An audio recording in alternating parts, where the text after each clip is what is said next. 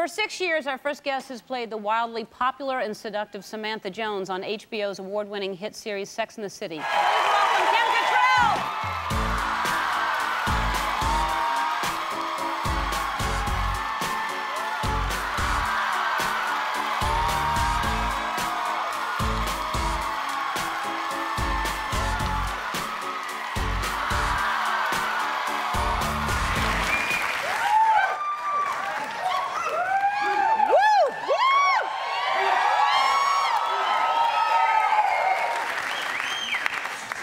Don't woo with the guests, but it makes me want to woo too. Woo!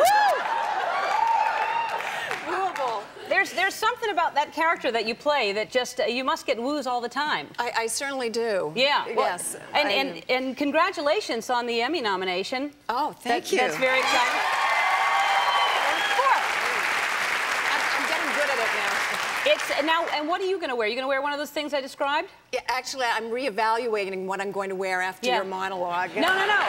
It was a little too close to the description of what I was thinking of wearing. Listen, if you can, God bless you. Exactly. I could have a suit that looks like that. It would just be nudes, sort of painting. You know how they do those T-shirts like that? I was just in your wardrobe backstage, actually. Yeah. I didn't find anything. Really? You just walking around in the nude back there? Yeah.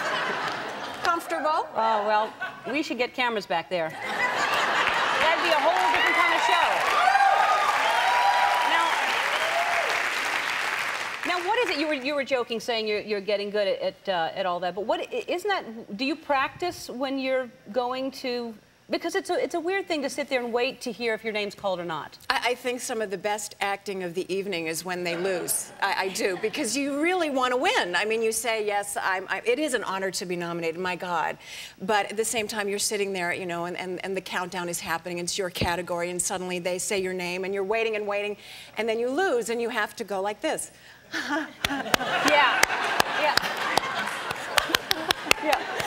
And your heart fades, but at the same time, I mean, you're certainly happy, but you're also very sad. Right, but it is really, it's cruel because they're all in the boxes. You're all there until, and you know the camera's in your face. Nowhere to hide. Yeah, so you have to go, oh, she deserves it. Yeah, that's a horrible feeling. I've had it. I was up against Helen Hunt every year, and one year Jay Leno was announcing, and I swear he said, and the winner is Ellen Hunt. And I was up, and then I just kind of like, So, it's terrifying. Now you must, but you get all these woos. You're newly single. This must be a very exciting time for you to have everybody wooing at you, and you have a pick. You just walk around and go, you. Well, it's hi. There's a woo right there. That was a little scary. That was scary. Don't do that. How do men act around you? Are they scared nervous. of you? They're very nervous because they think I am Samantha, and they think that things are definitely going to heat up right after the appetizers. I mean, they really, really do. I mean, it's a little scary for them. Right. That's why I'm just having coffee now. Well, that would speed things up. Yeah. No.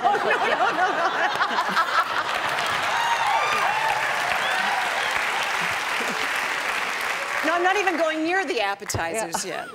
So, because are people really confusing you with your character? Oh, yes. I mean, when you first met me, did you confuse me with Samantha? No. Oh. No. I mean, I think you're, I don't know. Well, you've seen my work.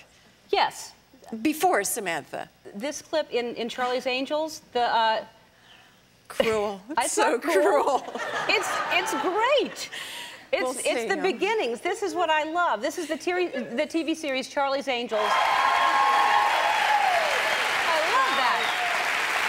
Come a long way. I love that. Now, and so what's funny about that is that Julia Roberts, see, everyone's impressed with that scene. It seems to be. I met Julia Roberts. I was very excited to meet her the night that she won the Oscar, and I congratulated her, and then she whispered in my ear, I saw you last night on a rerun of Charlie's Angels. It was truly humbling. Yeah. I feel even further humbled this afternoon watching that.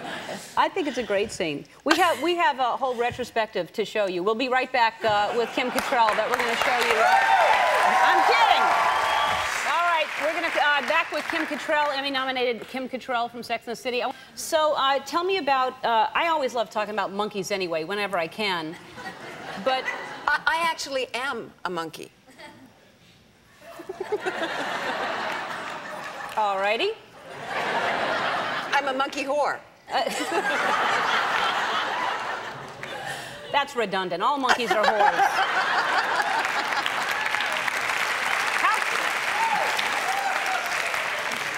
How many times can we say whore in the daytime? Exactly. I don't know. That's enough. This is not enough. HBO, Kim. No, it's not. All right, so you were a monkey. What do you mean by that? But you were born... in the Chinese year of the monkey. Ah, and what year? That's all I know. Okay. I think maybe I'm the year of the monkey, too. You say how old you are, don't you? Yes, I do. You're, how 47. old are you? I'm 45. Is that the year that... I don't think you're a monkey, then. I'm not a monkey at 45? No. Maybe rat? Possibly. Yeah. Possibly. Let's just stop and marvel at you, though. You're 47. You look amazing.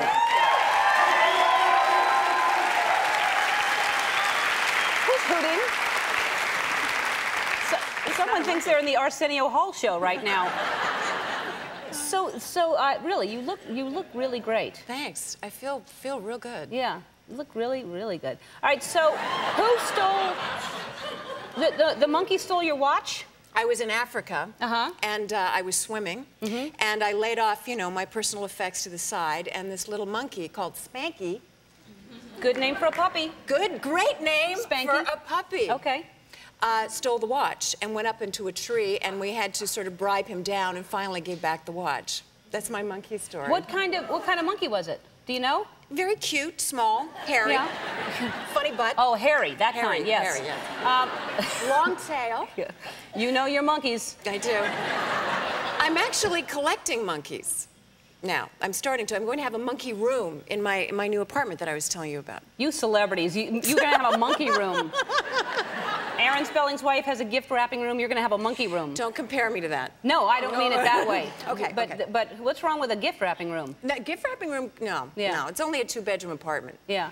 Now, what are you gonna? I mean, besides collecting monkeys, what are you gonna do when Sex and the City's over? This is the last year. We go back in. Oh, thank you. What will we do on Sunday nights?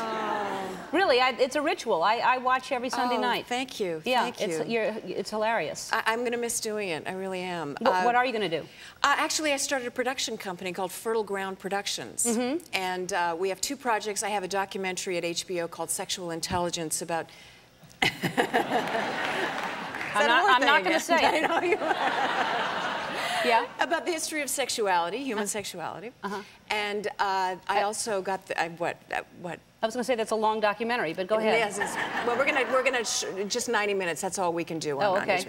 And I also bought the rights to a play called The Country Girl, which we're going to do at HBO Films. Oh, great. Yeah. Well, you're keeping busy. I am. Well, I hope we keep seeing you because you're lovely and fantastic, and thank you for being here. you. Kim Cattrall.